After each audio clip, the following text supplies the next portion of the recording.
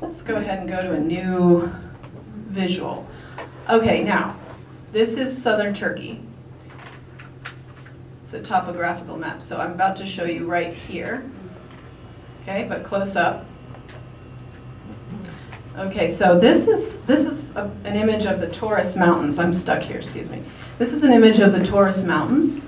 This is one of the areas traditionally inhabited by Kurds. That doesn't mean that only Kurds inhabit the area. The villages there, very diverse. Kurdish speakers, Arabic speakers, Turkish speakers have always and continue to be living side by side. So that's also the confusing thing about the Middle East, because we learn about it through the lens of conflict. And there is conflict, absolutely, but there's also, you know, the practical realities of daily life, and people generally want to just live their lives, and they live side by side. When you say side by side, do you mean more by house or by village? By house.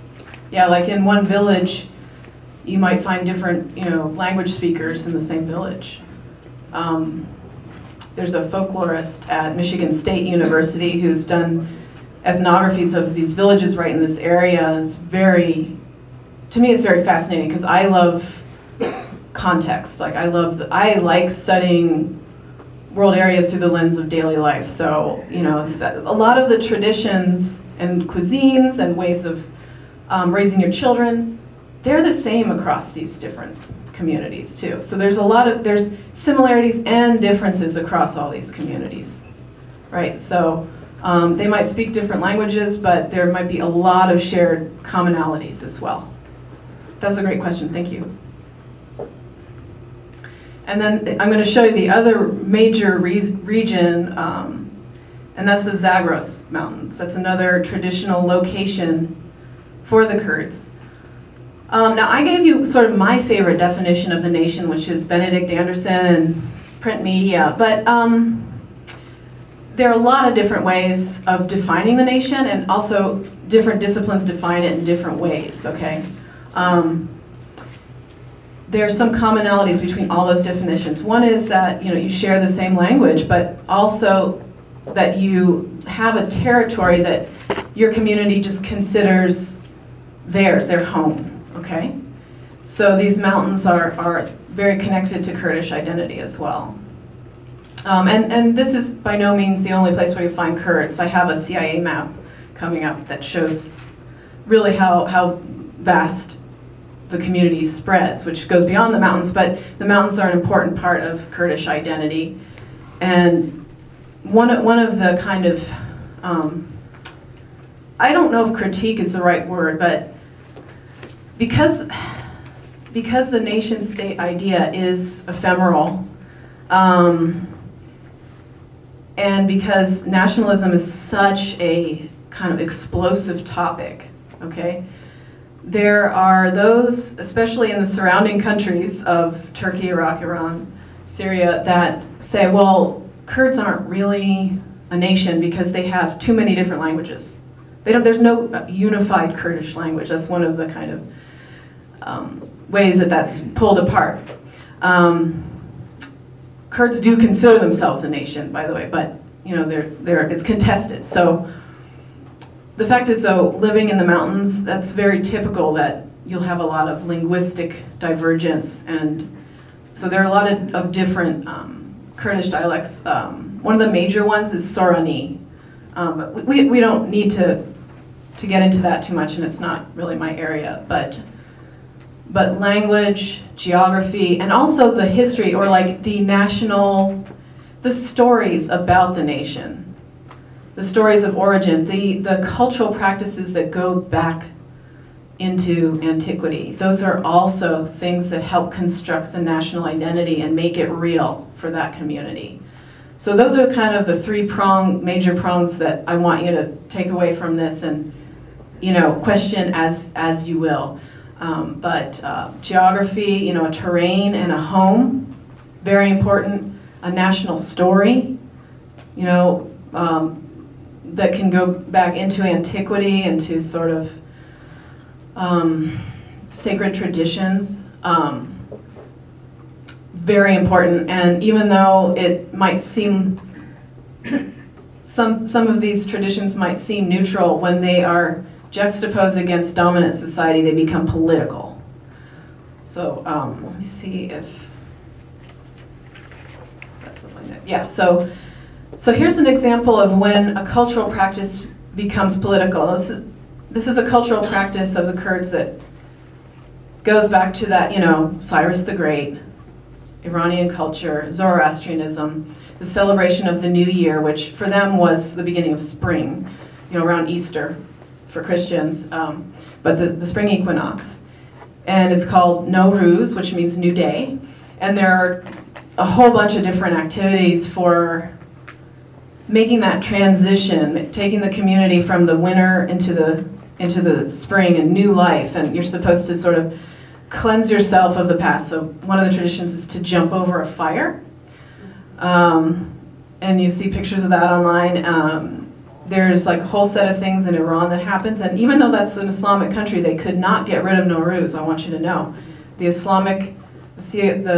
theocratic government that's extremely hardline Islamic could not uproot that tradition. So they give a kind of State of the Union address in Iran on Nowruz. And that's spread in the mosques. So it's a pre-Islamic tradition that's still, you can't really take culture out of people. Governments try, but it seems very difficult. So these are Kurds in Istanbul. This is a picture from a few years ago. And this is on Nowruz. I've actually been in Istanbul when these demonstrations are happening, and they're very political.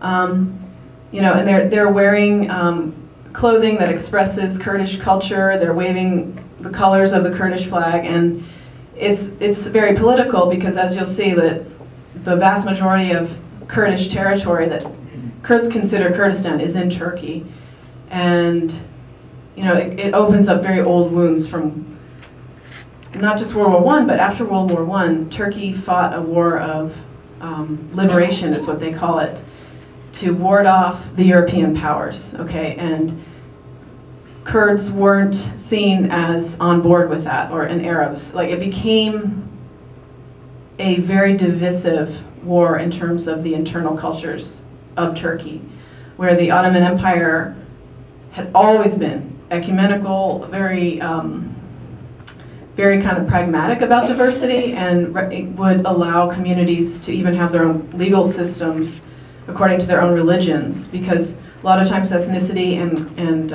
religions intertwined in Turkey and in the Middle East. So, for example, Armenian Christians, Greek Christians, they had their own autonomy within the Ottoman culture that they, after World War I, it just wasn't possible because of what evolved.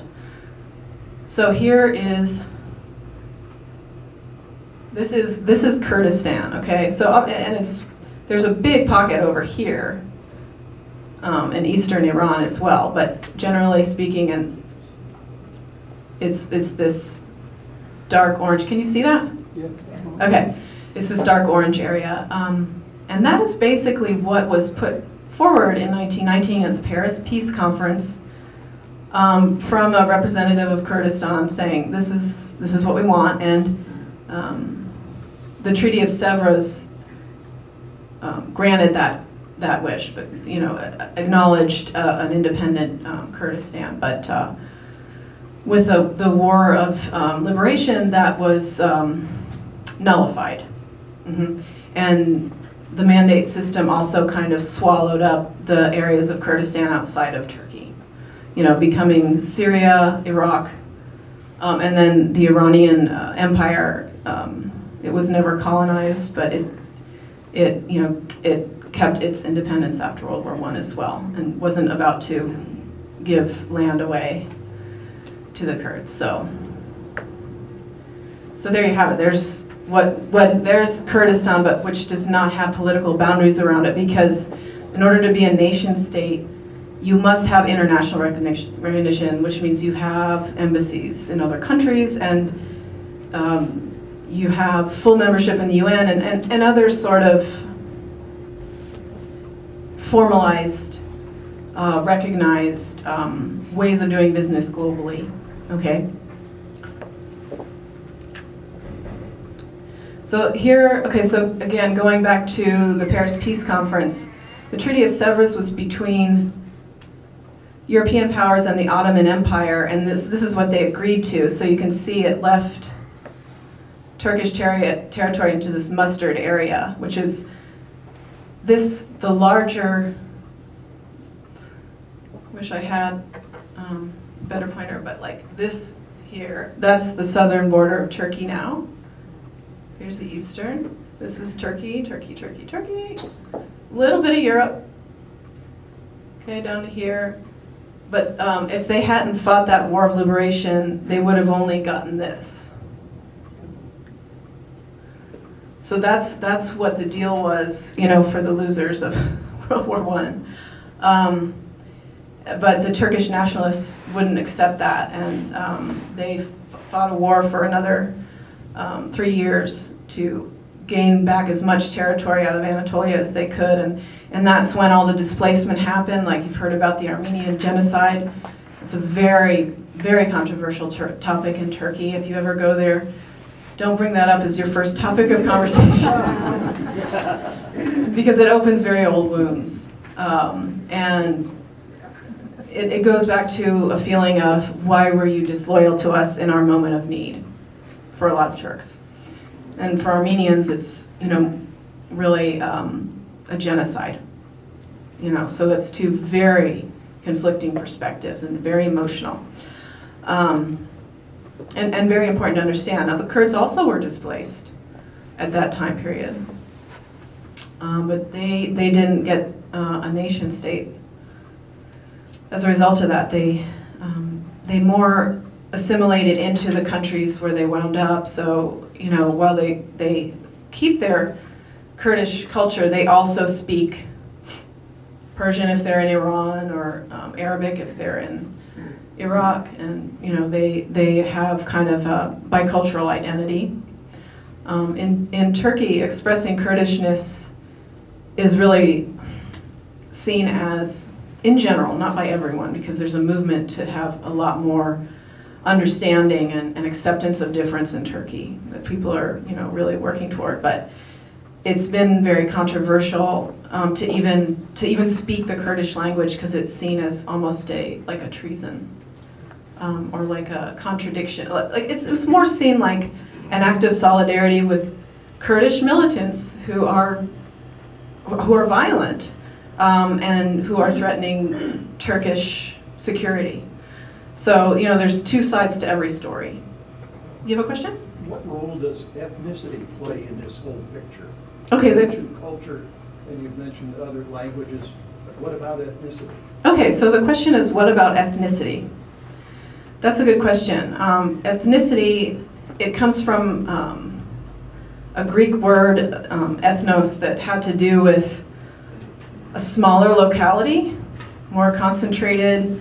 Again, it wasn't this broader community that's imagined and it can span quite a large geography. It was more smaller, geographical, and just, I think ethnicity is just a little bit more specific than culture, because you can create a cultural community by simply sharing the same practices and languages. You know, language. You can create a new cultural community easier than you can create an ethnicity. Like you can create it kind of makes me think of Israel, just because Israel's an ancient cultural community, but at the same time, there was a movement to revive Hebrew that worked. Hebrew was dead, and then now it's a living language, the language of Israel, that's very much a modern language. And that's an example of creating a nation, a cultural community, kind of as a container for a nation. Whereas an ethnicity is more kind of organic and more localized and more specific. So a cultural community could, I think, even be as broad as like a global religion, where people share some of the same practices and expectations. It can be very, very broad, you know. But I like to use that term because it's very flexible and it can refer to a lot of different groups without sort of arbitrarily grouping them or kind of othering them or making it seem like